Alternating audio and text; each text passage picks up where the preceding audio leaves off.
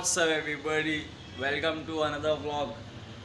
So guys, मैं vlog नहीं बना पा रहा था क्योंकि अभी मेरा व्लॉग से इंटरेस्ट ख़त्म हो गया है। तो अभी मैं कुछ अलग लाने वाला हूँ। व्लॉग ही बनाऊँगा बट इंटरेस्ट नहीं ख़त्म हुआ है। मुझे घूमना जो घूम के बनाता था वो नहीं अच्छा लगता था। तो अभी मैं कुछ अलग हट के करने वाला हूँ क्योंकि मैं बायकुल्ला में रहता हूँ। बायकुल्ला में मेरे एरिया के MLA एडवोकेट वारिस पठान MLA, इसको तो आप सभी जानते होंगे। तो मैं उन्हीं की कॉन्स्टिट्यूंसी में रहता हूँ। तो अभी मैंने ऐसा सोचा कि मैं अब उनके काम को रिप्रेजेंट करूँगा, सोशल मीडिया पे दिखाऊँगा उनके कामों को, जो जो उन्होंने काम किया है। आपको प्रमोशन समझना है या रिप्रेजेंट समझना है उनके कामों को, जो समझना है समझिए। बट आज से मैं अभी उनके कामों को रिप्रेजेंट करूंगा, जो जो उन्होंने काम किया है। उन्होंने बिल्डिंग रिपेयर करवाई है और बाकी असेंबली में जो जो आवाज़ उड़ाई, जो कि उनका एक MLA का काम जो रहता है, उसका काम होता है असेंबली में आवाज़ उठाना, ना कि गटर साफ़ करवाना। तो अभी मैं भी चलते हैं क्योंकि आज हम लोग जाने वाले। वीडियो लेट आ रही है। 15 अगस्त को MLA वारिस पठान साहब ने 15 अगस्त के मौके पर बिल्डिंगों की फ्लैग होस्टिंग की और बिल्डिंगों की विज़िट की, वहाँ पे जगह पर काम शुरू करवाया, वो भी एक साथ 3 बिल्डिंग की। तो पूरी रिपेयर करवाए, फुल डाउन रिपेयर करवाए। तो उसकी व्लॉग अभी मैं आपको दिखाऊंगा। और उन्होंने 2-3 काम और करे हॉस्पिटलों में, जो कि चिल्ड्रंस वार्ड रहता है, वो वहाँ पे आके बच्चे लोग को मुस्कान 14 फाउंडेशन के साथ मिलकर, अपनी टीम के साथ मिलकर उन्होंने बच्चों को फ्रूट्स, बिस्कुट और सब पानी वगैरह बांटा। सो अभी एक एक करके अभी व्लॉग खाली आएगी ओनली ऑन वारिस पठान। अभी मैं तो अभी आप चलते हैं और देखते हो। मेरा चैनल लाइक करें, सब्सक्राइब करें एंड शेयर करें। मुझे जो बायकुल्ला में रहता है उनको पता चलना चाहिए कि MLA वारिस पठान ने क्या काम किया है। तो चलते हैं और देखते हैं।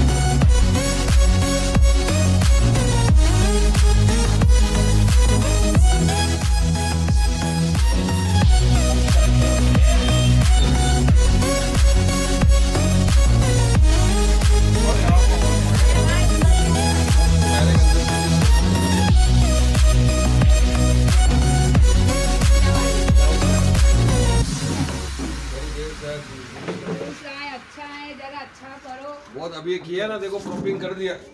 पूरा संडासों में भी पानी छूटता है। ये सब अपनी ज्यादा ये ना कभी कर रहा है अभी से, चला कल से चालू करो, कल से चालू करो, कल से बाद में प्रॉपिंग तो कर दिए यार, कल से हो जाएगा ना। हाँ इंशाल्लाह, सबके सामने बोल। हाँ इंशाल्लाह, नहीं होगा तो फिर देख ले, यहाँ तेरा भी अपना पता देंगे छोटा सा।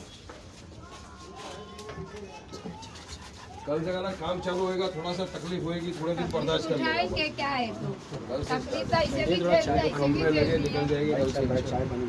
बैठो ना जा, ये मंगा पानी पानी पिला, पानी हाँ पानी पिला, पानी पिलाया, चाय दो। असलम भाई आपके यहाँ पे आके फिर खाना खाओ भाई, एक मिनट आप खाओ फिरोज भाई, आओ देखो